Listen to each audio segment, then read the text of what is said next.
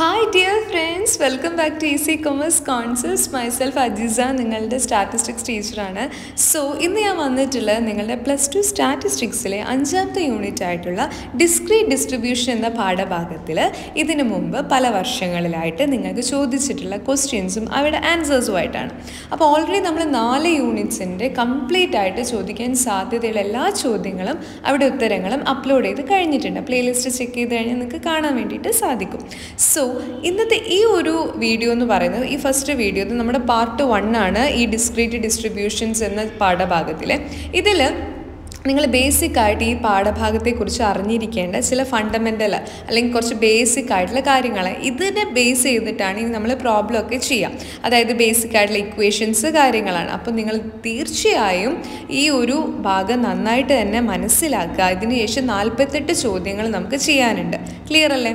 അപ്പോൾ നമുക്ക് ആദ്യം തന്നെ ഇതിൻ്റെ ആ ഒരു ഫണ്ടമെൻ്റൽ ആയിട്ടുള്ള കാര്യങ്ങളിലേക്ക് കടക്കാം. ഫസ്റ്റ് ഓഫ് ഓൾ എന്തൊക്കെ കാര്യങ്ങളാണ് നമ്മൾ ശ്രദ്ധിക്കേണ്ടത്? ഒന്ന്, ഒരു ബൈനോമിയൽ ഡിസ്ട്രിബ്യൂഷനെ കുറിച്ചിട്ട് നമ്മൾ പഠിക്കുകയാണെങ്കിൽ 2 തരം ഡിസ്ട്രിബ്യൂഷൻ ബൈനോമിയലും ഉണ്ട്, അതുപോലെ പോയ്സോൺ ഡിസ്ട്രിബ്യൂഷനും നിങ്ങൾക്ക് പഠിക്കാനുണ്ട്. അതിൽ ബൈനോമിയൽ ഡിസ്ട്രിബ്യൂഷൻ ആണെങ്കിൽ അതിൽ ഇമ്പോർട്ടൻ്റ് ആയിട്ടുള്ളൊരു കാര്യമാണ് ബെർണോളി ട്രയൽ. ബെർണോളി ട്രയൽ എന്നൊക്കെ പറഞ്ഞു കഴിഞ്ഞാൽ ഫോർ എക്സാമ്പിൾ അതൊരു ഇൻഡിപെൻഡൻ്റ് ആയിട്ടുള്ള ഒരു സ്റ്റാറ്റിസ്റ്റിക്കൽ ട്രയലാണ്. ആ ഒരു ബെർണോളി ട്രയലിൽ ആകെ പോസിബിൾ ആയിട്ടുള്ള 2 ഔട്ട്കം മാത്രമേ ഉണ്ടാവുകയുള്ളൂ. ഫോർ എക്സാമ്പിൾ ഇപ്പം നമ്മളൊരു കോയിൻ ടോസ് ചെയ്യുകയാണെങ്കിൽ അതിന് പോസിബിളായിട്ടുള്ള 2 ഔട്ട്കം അല്ലേ ഉള്ളൂ. ഒന്നെങ്കിൽ ഹെഡ് വീഴും അല്ലെങ്കിൽ ടെയിൽ വീഴും. ഈ രീതിയിൽ ഒരു എക്സ്പെരിമെൻറ്റ് കണ്ടക്ട് ചെയ്യും അല്ലെങ്കിൽ ഒരു ട്രയൽ നടത്തുന്ന സമയത്ത് അതിൻ്റെ റിസൾട്ടായിട്ട് വരാൻ ആകെ 2 ഔട്ട്കമേ ആകെ ഉള്ളൂ എങ്കിൽ അതിനെ നമുക്ക് എന്ത് വിളിക്കാം? ഒരു ബെർണോളി ട്രയൽ എന്ന് വിളിക്കാം. So I repeat, A Bernoulli trial is A statistically independent trial having only 2 possible values. ഇനി ഒരു ബൈനോമിയൽ എക്സ്പെരിമെൻറ്റിന് ഉണ്ടായിരിക്കേണ്ട ബേസിക് ആയിട്ടുള്ള ചില കണ്ടീഷൻസ് അല്ലെങ്കിൽ റിക്വയർമെൻറ്റ്സ് എന്തൊക്കെയാണെന്ന് നമുക്ക് നോക്കാം. ഒന്ന്, there are n identical trials. നമുക്ക് എത്ര ട്രയൽസ് വേണമെങ്കിലും എന്ത് ചെയ്യാം? ഇതിൽ ചെയ്യാം. ഇത്ര എണ്ണേ പാടുള്ളൂ അങ്ങനെയൊന്നുമില്ല, എത്ര വേണമെങ്കിലും ചെയ്യാം. അതിൻ്റെ എണ്ണത്തിന് എന്തില്ല? പരിധിയില്ല. അത് n നമ്പർ ഓഫ് ടൈംസ് നമുക്ക് ചെയ്യാം. ബട്ട് ഒറ്റ കണ്ടീഷനുള്ളൂ, ഐഡൻറ്റിക്കൽ ആയിരിക്കണം. അതായത് ഒരു പ്രാവശ്യം നമ്മൾ ചെയ്തിട്ടുള്ള ട്രയൽ അതേപോലെ തന്നെയായിരിക്കണം നമ്മൾ എക്സ്പെരിമെൻറ്റ് നടത്താൻ വേണ്ടിയിട്ട്, മാറ്റങ്ങളൊന്നും വരുത്താൻ വേണ്ടിയിട്ട് പാടില്ല. It should be identical and each trial has 2 possible outcome. ഏതൊരു ട്രയലാണെങ്കിലും ആ ട്രയലിന് പോസിബിളായിട്ട് വരാൻ, അതിൻ്റെ റിസൾട്ടായിട്ട് വരാൻ സാധ്യത ആകെ 2 എണ്ണേ പാടുള്ളൂ. അതായത് ഇപ്പം നമ്മൾ ഈ ഒരു കോയിൻ ടോസ് ചെയ്യുന്ന സെയിം കേസ് എടുക്കാം. അതിലൊന്നെങ്കിൽ ടെയിൽ വീഴും അല്ലെങ്കിൽ ഹെഡ് വീഴും. അപ്പോൾ പോസിബിൾ ഔട്ട്കംസ് എന്ന് പറയാനാണെങ്കിൽ എന്താണ്? ആകെ 2 എണ്ണമേ ഉള്ളൂ. ഓക്കെ, റെഡി അല്ലേ? ദെൻ തേർഡ് വൺ എന്ന് പറയുന്നത് the probabilities of the 2 outcomes remain constant. എത്ര പ്രാവശ്യം നമ്മൾ ട്രയൽ നടത്തി കഴിഞ്ഞാലും ആ ഒരു നമുക്ക് കിട്ടാൻ പോകുന്ന റിസൾട്ടിൻ്റെ പ്രോബബിലിറ്റി എപ്പോഴും എന്താണ്? സെയിം തന്നെ ആയിരിക്കും. ഫോർ എക്സാമ്പിൾ ഇപ്പം ഒരു കോയിൻ ടോസ് ചെയ്തിട്ട് ഹെഡ് വീഴാനുള്ള ചാൻസ് എന്ന് പറയുന്നത് 1/2 ആണ്. അത് നമ്മളിനി എത്ര പ്രാവശ്യം ആ ഒരു ട്രയൽ നടത്തി കഴിഞ്ഞാലും അത് 1/2 തന്നെയാണ്. It's remain constant. പിന്നെ ഒരു ട്രയൽ മറ്റൊരു ട്രയലിന് എന്ത് ചെയ്യുന്നില്ല? ഡിപ്പെൻഡ് ചെയ്യുന്നില്ല. സോ ബോത്ത് ട്രയൽസ് ആണ്, അല്ലെങ്കിൽ എത്ര ട്രയൽസ് ഉണ്ടോ അത്രയും ട്രയൽസ് ഇൻഡിപെൻഡൻ്റ് ആണ്. പരസ്പരം അവർ അങ്ങോട്ടും ഇങ്ങോട്ടും എന്താവുന്നില്ല? ഒരു ഡിപ്പെൻഡൻസിയും അവിടെ വരുന്നില്ല. അപ്പോൾ ഇത്രയും കണ്ടീഷൻസ് നിങ്ങൾ മനസ്സിലാക്കി വെക്കാം. ഇനി ഞാൻ പറയാൻ പോകുന്നത് ഒരു ബൈനോമിയൽ ഡിസ്ട്രിബ്യൂഷൻ്റെ പ്രോബബിലിറ്റി ഡിസ്ട്രിബ്യൂഷൻ ഫംഗ്ഷൻ എങ്ങനെയായിരിക്കും എന്നാണ് നമ്മൾ നോക്കാൻ പോകുന്നത്. അത് കാണിക്കുന്നത് ഇങ്ങനെയാണ്. ബേസിക് ആയിട്ട് നിങ്ങൾ പഠിച്ചിരിക്കേണ്ട കാര്യമാണ്. നമ്മുടെ പ്രോബ്ലത്തിൻ്റെ ഒക്കെ ബേസാണിത്. ഇതെന്തായാലും പഠിച്ചിരിക്കുക. ഇത് വെച്ചിട്ടാണ് നമ്മൾ പ്രോബ്ലമൊക്കെ ചെയ്യാം. So PDF of binomial distribution is f of x. Binomial ഡിസ്ട്രിബ്യൂഷൻ്റെ PDF പറയുന്ന പേരാണ് f of x. f of x is equal to NCX p raised to x q raised to n minus x where x is equal to 0, 1, 2 up to n.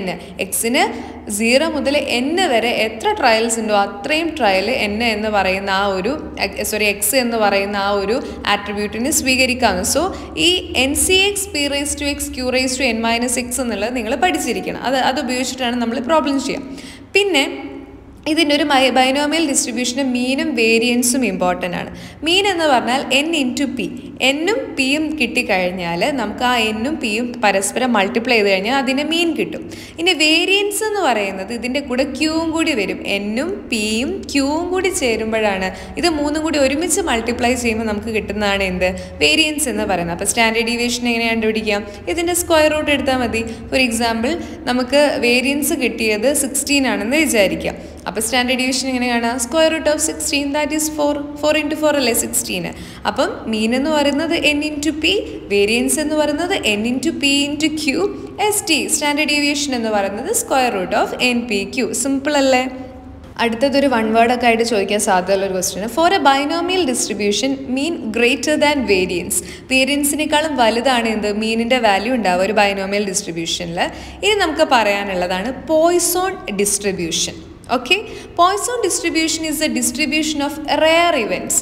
വളരെ വിരളമായിട്ട് അല്ലെങ്കിൽ വളരെ എന്താ പറയുക, rare ആയിട്ട് എന്നൊക്കെ പറയില്ല, അങ്ങനെ എപ്പോഴൊന്നും കാണാത്ത നീലക്കുറിഞ്ഞി പൂക്കുന്നത് പോലെ വളരെ വിരളമായിട്ട് നമുക്ക് കാണുന്ന ഒരു കാര്യമാണ്. റെയർ ഇവൻറ്റ്സുകളാണ് ഏതിലുണ്ടാവുക? പോയ്സോൺ ഡിസ്ട്രിബ്യൂഷനിലുണ്ടാവുക. ഓക്കെ, ഇപ്പോൾ ഒരു പുസ്തകത്തിൽ ഒരു ഇത്രയും പേജസ് ഉണ്ട്, അതിൽ ഒരു പേജിൽ ഉണ്ടാകുന്ന ഡിഫക്റ്റ്, 2 പേജിലുണ്ടാകുന്ന ഡിഫക്റ്റ്, അതുപോലെ ഒരു സെറ്റ് ഓഫ് ബ്ലേഡ്സ് ഡിഫക്റ്റ് ആവാനുള്ള സാധ്യത, അതൊക്കെ വളരെ റെയറാണ്. അങ്ങനെ റെയർ ആയിട്ടുള്ള കാര്യങ്ങളാണ്, റെയർ ഇവൻറ്റ്സ് ആണ് പോയ്സോൺ ഡിസ്ട്രിബ്യൂഷനിൽ ഉണ്ടാവുക. അപ്പോൾ ഒരു ഇവൻ്റ് പോയ്സോൺ ഡിസ്ട്രിബ്യൂഷൻ ആവാനുള്ള ഒരു കണ്ടീഷൻസ് അല്ലെങ്കിൽ റിക്വയർമെൻ്റ് എന്ന് വെച്ച് കഴിഞ്ഞാൽ X is A discrete random variable ആയിരിക്കണം. അതായത് അബ്സല്യൂട്ട് വാല്യൂ സ്വീകരിക്കാൻ സാധിക്കുന്ന ഒരു വാല്യൂ ആയിരിക്കണം, പോയിൻ്റ് ഒന്നും ഉണ്ടാവില്ല. ഓക്കെ, അപ്പോൾ എക്സ് എന്ന് പറയുന്നത് ഒരു ഡിസ്ക്രീറ്റ് റാൻഡം വേരിയബിൾ ആണ്.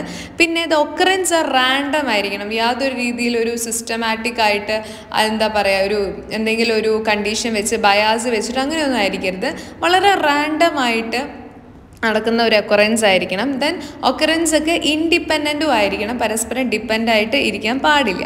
അപ്പോൾ ഇതിൻ്റെ ഒരു പോയ്സോൺ ഡിസ്ട്രിബ്യൂഷൻ്റെ PDF നമുക്ക് നോക്കുകയാണെങ്കിൽ നേരത്തെ നമ്മൾ പഠിച്ചില്ലേ f of x is equal to എന്ന് പറഞ്ഞിട്ട് ബൈനോമിയലിൻ്റെ PDF പറഞ്ഞതുപോലെ നമുക്ക് പോയ്സോൺ ഡിസ്ട്രിബ്യൂഷൻ്റെ ഒരു PDF എങ്ങനെയാണെന്ന് നോക്കാം. f of x is equal to e raised to minus lambda into lambda raised to x divided by x factorial. ഇവിടെ എക്സിന് 0 മുതൽ 1 2 എത്ര വാല്യൂസ് വേണമെങ്കിൽ എന്ത് ചെയ്യാൻ പറ്റും? സ്വീകരിക്കാൻ വേണ്ടിയിട്ട് സാധിക്കും. അപ്പോൾ ഇക്വേഷൻ നിങ്ങൾ ബൈ ഹാർട്ട് ചെയ്യുക. e raised to minus lambda, lambda raised to x divided by x factorial. ഇതൊക്കെ വെച്ചിട്ട് നമ്മൾ പ്രോബ്ലം ചെയ്യും. അപ്പോൾ ഈ ലാംഡ എന്താണെന്നും ഈ എക്സ് ഫാക്ടോറിയൽ എന്താണെന്നും എക്സ്ക്ലമേഷൻ മാർക്കിൽ ഇതെപ്പോഴാണ് ഫാക്ടോറിയൽ ആയെന്നൊക്കെ നിങ്ങൾക്ക് ചോദിക്കുന്നുണ്ടാവും. അതൊക്കെ എങ്ങനെയാണ് ചെയ്യാൻ നമ്മൾ പറഞ്ഞുതരാം കേട്ടോ, ഡോണ്ട് വറി അബൌട്ട് ഇറ്റ്. പിന്നെ ഇതിൻ്റെ പോയ്സോൺ ഡിസ്ട്രിബ്യൂഷൻ്റെ മീനും വേരിയൻസും ആണ് ഇനി നമ്മൾ നോക്കാൻ പോകുന്നത്. ഇതൊക്കെ വളരെ ഇമ്പോർട്ടൻ്റ് ആട്ടോ. സോ ഒരു പോയ്സോൺ ഡിസ്ട്രിബ്യൂഷൻ്റെ മീൻ എന്ന് പറയുന്നതും വേരിയൻസ് എന്ന് പറയുന്നതും ഒന്ന് തന്നെയാണ്, ദാറ്റ് ഈസ് ലാംഡ. ലാംഡ കണ്ടുപിടിക്കുന്നത് എങ്ങനെയാണെന്ന് പറഞ്ഞുതരാം. ഓക്കെ, സോ ലാംഡ എന്ന് പറയുന്നത് വളരെ സിമ്പിളായിട്ട് നമുക്ക് ചെയ്യാൻ പറ്റുന്നൊരു കാര്യമാണ്. അപ്പോൾ ഒരു പോയ്സോൺ ഡിസ്ട്രിബ്യൂഷൻ്റെ മീനും വേരിയൻസും ഈക്വൽ ആണ്. അത് നേരത്തെ 2 ആയിരുന്നല്ലോ, പക്ഷേ in the case of Poisson distribution the mean and variance R equal which is equal to the lambda. അപ്പോൾ സ്റ്റാൻഡേർഡ് ഡീവിയേഷൻ എന്തായിരിക്കും? Square root of lambda. So ഒരു പോയ്സോൺ ഡിസ്ട്രിബ്യൂഷനിൽ നമുക്ക് സിമ്പിളായിട്ട് മീനും വേരിയൻസും ഡിഫറെൻ്റ് അല്ല, it's A same. So Poisson distribution as an approximation of A binomial distribution. ഇത് തമ്മിലുള്ള ഒരു അപ്രോക്സിമിറ്റി, അതായത് ബൈനോമിയലും പോയ്സോൺ തമ്മിലുള്ള റിലേഷൻ നോക്കുകയാണെങ്കിൽ Poisson distribution may be obtained as a limiting case of binomial distribution under the following condition. അതായത് പോയ്സോണും ബൈനോമിയലും തമ്മിലൊരു relation ഉണ്ട്. എങ്ങനെയാണ് നമുക്ക് നോക്കാം. The number of trial is very large, that is n infinity ആയിട്ട് പോകുന്നുണ്ട് ഏതിൽ? ബൈനോമിയലിൽ. And the probability of success is very small, അതായത് പ്രോബിലിറ്റി ഓഫ് സക്സസിനെ p എന്നാണ് നമ്മൾ സൂചിപ്പിക്കുക. അത് സ്മോൾ ആവുന്ന വെച്ചാൽ 0 ആവും. n into p എന്ന് പറയുന്നത് ഇൻഫിനിറ്റ് ആവാം. NP എന്ന് പറയുന്നത് ലാംഡ ആവാം. അപ്പോൾ ഇത്രയും കണ്ടീഷൻസിലാണ് നമ്മൾ എന്ത് പറയുക, ഒരു Poisson ഡിസ്ട്രിബ്യൂഷനും proximity of binomial distribution. അപ്പം നിങ്ങൾ അതൊന്നും ആലോചിച്ച് ടെൻഷൻ ആവേണ്ട. നിങ്ങൾ എന്തൊക്കെയാണ് പഠിക്കേണ്ടത് വെച്ച് കഴിഞ്ഞാൽ ബൈനോമിയൽ ഡിസ്ട്രിബ്യൂഷൻ്റെ f of x പഠിക്കുക, പോയ്സോൺ ഡിസ്ട്രിബ്യൂഷൻ്റെ f of x പഠിക്കുക, ബൈനോമിയലിൻ്റെ മീനും വേരിയൻസും പഠിക്കുക, പോയ്സോണിൻ്റെ മീന് വേരിയൻസും ഈക്വലാണ്. അപ്പോൾ ഇതിൻ്റെ ഇക്വേഷൻസ് നിങ്ങൾ നല്ല രീതിയിൽ പഠിച്ചു കഴിഞ്ഞാൽ ഈ ചാപ്റ്റർ നിങ്ങൾക്ക് വളരെ സിമ്പിളായിട്ട് ചെയ്യാവുന്നതേ ഉള്ളൂ. ഓരോ ചോദ്യവും ഞാൻ 1 by 1 ആയിട്ട് എക്സ്പ്ലെയിൻ ചെയ്യും. അപ്പോൾ നിങ്ങൾക്ക് അത് കുറേ കൂടി ഈസി ആവും. അപ്പോൾ ഇത് പാർട്ട് 1 ആണ്. നിങ്ങൾ പാർട്ട് 2 3 4 ഒക്കെ കാണുമ്പോൾ നിങ്ങൾക്ക് അത് ക്ലാരിറ്റി ഉണ്ടാവും. ഒരു 5 പാർട്ടെങ്കിലും ഉണ്ടാവാനുള്ള സാധ്യതയുണ്ട്. അപ്പോൾ ഓൾ ദ വെരി ബെസ്റ്റ്.